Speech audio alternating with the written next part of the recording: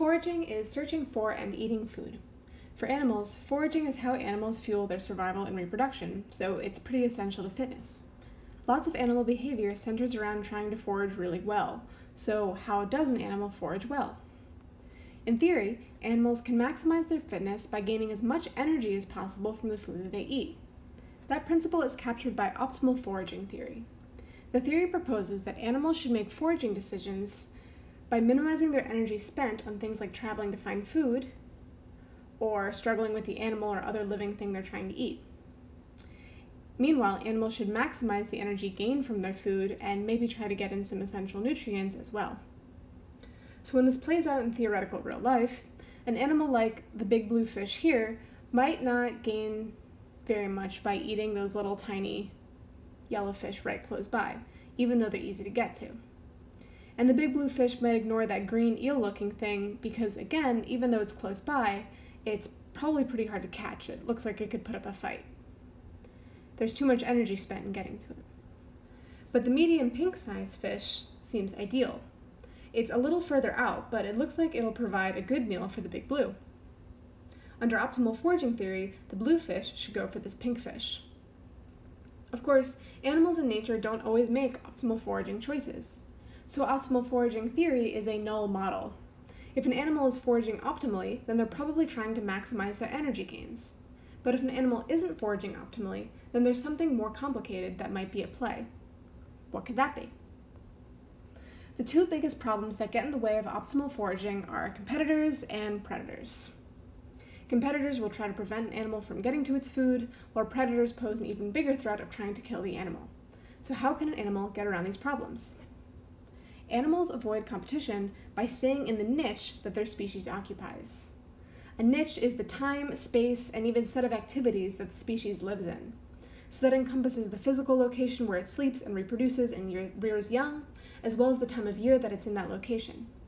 The niche also includes that species' diet, the times at which they forage or hunt for food, and how they access that food. You can think of a niche as an imperfect puzzle piece that the species is on, fitting into its broader community.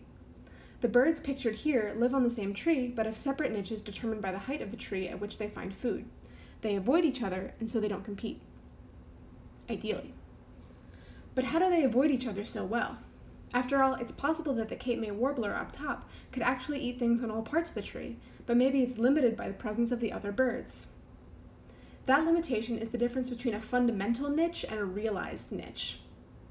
A fundamental niche is the whole extent of the time and space in which a species could survive. A realized niche is where that species actually ends up due to competition. The classic experiment illustrating this concept was done with barnacles. The fundamental niche of the small brown barnacles is the whole zone between high tide and low tide. But the big blue barnacle's fundamental niche is smaller since they need to be covered in water more often to survive. And it so happens that the big blue barnacles are capable of growing in a way that peels off any little brown barnacles. So the little brown barnacles get kicked off of the lower portion of the rock, and their realized niche is only the upper portion.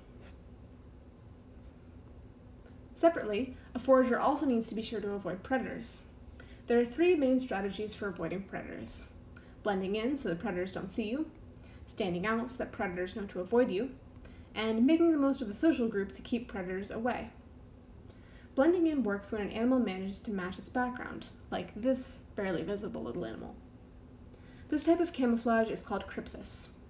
The downside is that cryptic animals need to find the surface that looks like them, and very likely be still often enough to remain barely visible. Standing out is a good option for animals that are poisonous or have some other kind of weapon. It's an honest signal to potential predators. In a world where most prey species hide, if something is this easy to find, there's probably a good reason to not eat it. That's called aposematic coloration. And it comes in a bunch of different patterns, like on this frog and on this wasp. Finally, social animals can work together to decrease the probability of predation. Some bird species engage in a behavior called mobbing, where they give loud alarm cries and may even try to attack a predator to get it to go away. Another benefit of being in a large group is that it decreases the probability that a predator will eat you specifically. If a predator can only eat one antelope at a time, and you, as an antelope, are in a group with 2 other antelopes, then you have a 1 in 3 chance of being eaten. But if you're in a group with 100 other antelopes, your odds just improve to 1 in 100.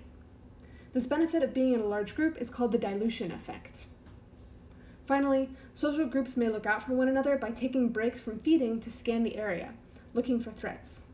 Scanning behavior, as shown by these meerkats, is often accompanied by warning calls when a predator appears. This behavior is particularly common in closely related social groups. So if an animal manages to avoid predators and also avoid competitors, then it can get back to eating the things that it actually wants to eat.